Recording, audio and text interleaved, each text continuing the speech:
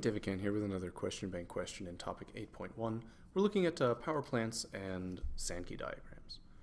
We have a Sankey diagram for a fossil-fueled power station, and there are three branches to the diagram.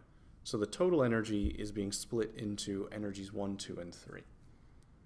We want to know which of the following best identifies the thermal energy removed by water and the useful energy output of the station.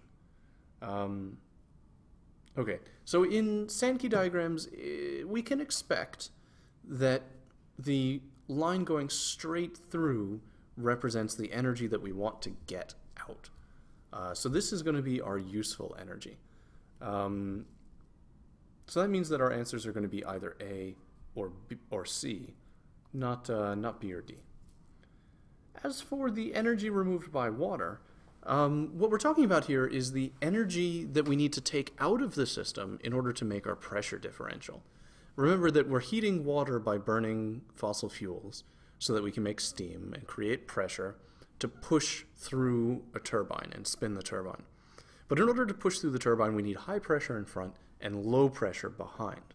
So once the steam goes through the turbine, we want to condense it back into water. We want to cool it down. So we want to remove that energy. We use water to do it and send that energy into the cooling tower and into the atmosphere. And we talked about how that winds up being an enormous amount of the energy, at least 50%. So it has to be 2, is that energy lost by that water, that cooling water. So the answer then would be A. The other reason that I think that the useful energy output would be 1 and not 3, now that we've eliminated 2, is that 3 is just awfully small. 3 is about 10% maybe, and if we were getting 10% from our power plants, that would just be criminal. So thankfully, it's not that bad. Although 1 looks like it's about 30%, which isn't great either.